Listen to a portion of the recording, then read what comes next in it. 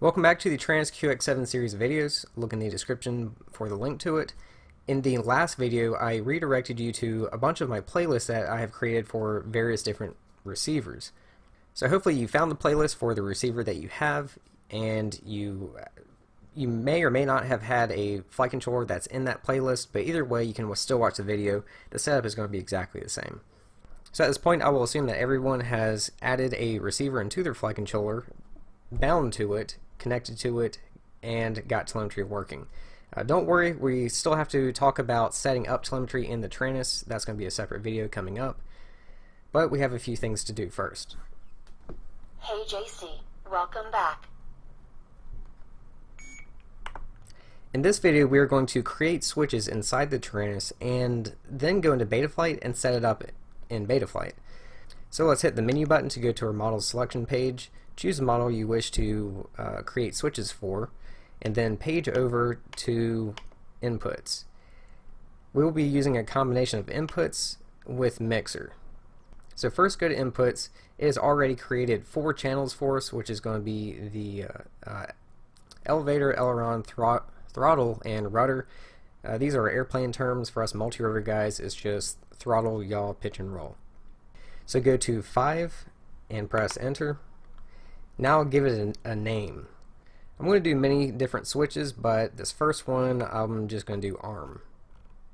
You only get 3 characters, so you will have to abbreviate on some of these.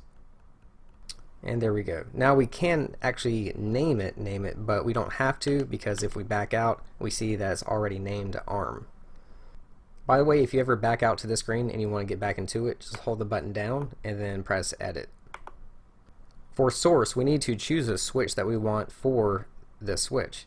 So press enter, and you can scroll through here and manually find it, but the easier thing to do is pick out a switch that you want. So for ARM, let's just say I want this one.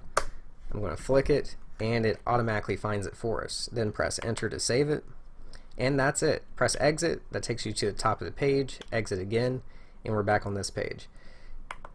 So I'm going to do the same thing again, and this time I will do a switch for flight modes. Go to source, pick a switch. I would suggest a 3-way switch because there are 3 different flight modes. So let's just say I want this one. Then press enter to save it, then back out. And just keep doing that for however many switches you want. Now for my buzzer, I'm actually going to use this momentary switch over here.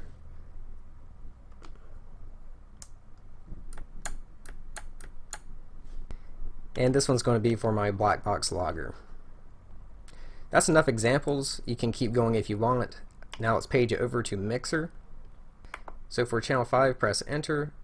Now for these names, you can name this wherever you want, but I like to name this auxiliary. We'll start with an A, and then I give it a number, which is going to be number 1 for auxiliary 1. And you'll see why I do this in a second once we go into Betaflight. For source, it is already, because I made ARM on channel 5, and this is mixer channel 5, it's automatically placing ARM on 5, so we don't have to change that. And that's it. So back out and do that again. Okay, now I have A1 to A4.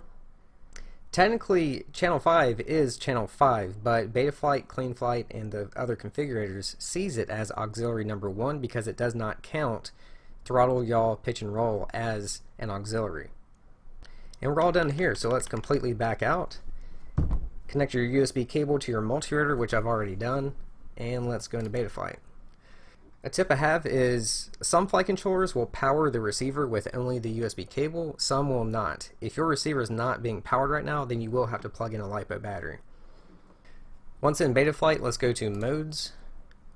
First, let me explain how to make stuff show up here. We see ARM, failsafe, beeper, FPV angle mix, and on-screen display switch. But what if I want a switch for black box? Well, you have to go to configuration and make sure that black box is turned on and enabled. Then if we go back to modes, we will now see a switch for black box. Now what about the 3 flight modes? Well, right now I have my accelerometer turned off to save some of my CPU load because you want to keep this about 35% or below. But if we go to configuration and I turn the accelerometer on, go back to modes, we now see angle and horizon, and we also have acro. I'm using a bit of an old flight controller, F3 flight controller that still uses I2C instead of SPI. That's why my CPU load is so high. But in real life, I would, like I said, I would turn off the accelerometer to drop that CPU load, and I would also disable black box when I'm not using it, and disable a bunch of other stuff because I was setting at like 18-20%. But if you want a better explanation, go into my Betaflight playlist, and I have a video where I explain this way more in depth. But anyway, we're just talking about switches. So for ARM, you do not have to have a switch for ARM. You can use the sticks to ARM. There's a certain sequence.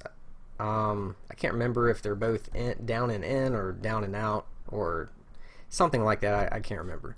I always use switches. I prefer switches because I use air mode, and in air mode your propellers and motors are constantly spinning once it's armed, and whenever I crash into a tree or something, I like to disarm immediately with the switch. It's faster than using the sticks. So anyway, if we click add range, so if we go back, I placed ARM on channel 5, but Betaflight sees that as auxiliary 1. That's why I named it A1. So we will leave this set to aux 1. If I flip that switch, we will see this yellow bar moving. So pick out where you want it to be off. So let's say I want it to be off right here, and when I flip it up, I want that to be on, which is armed.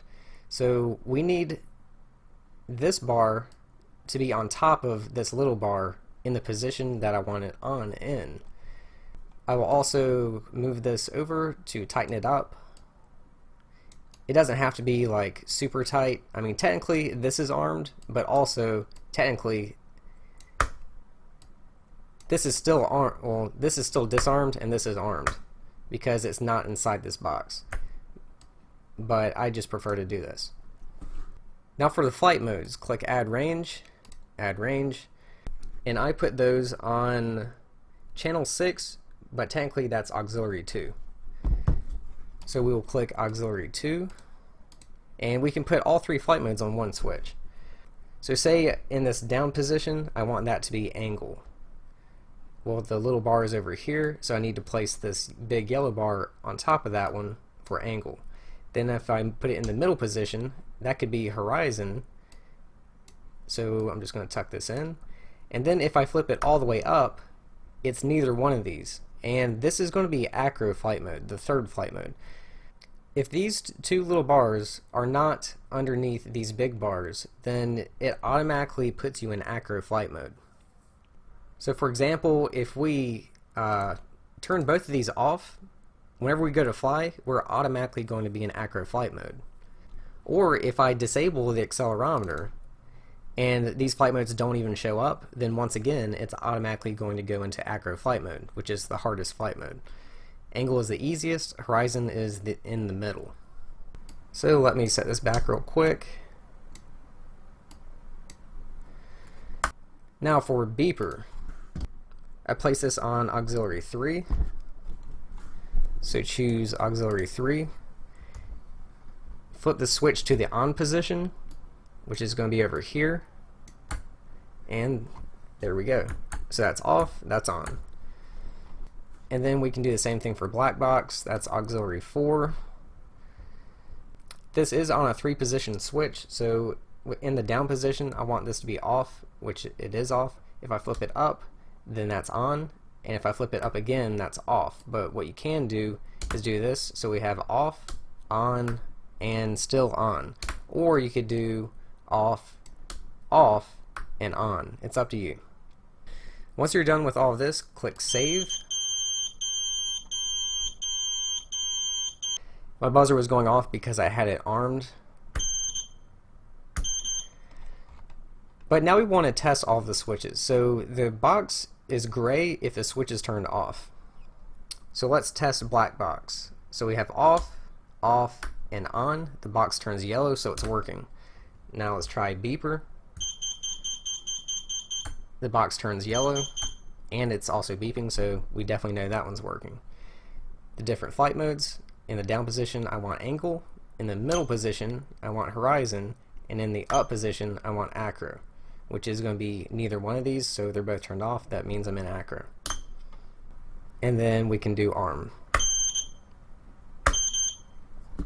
That's going to do it for this one, guys. If you want a better explanation of what the different flight modes do and how they act, then look in my Betaflight series of videos where you'll find that video. Thanks for watching, and I'll see you again soon.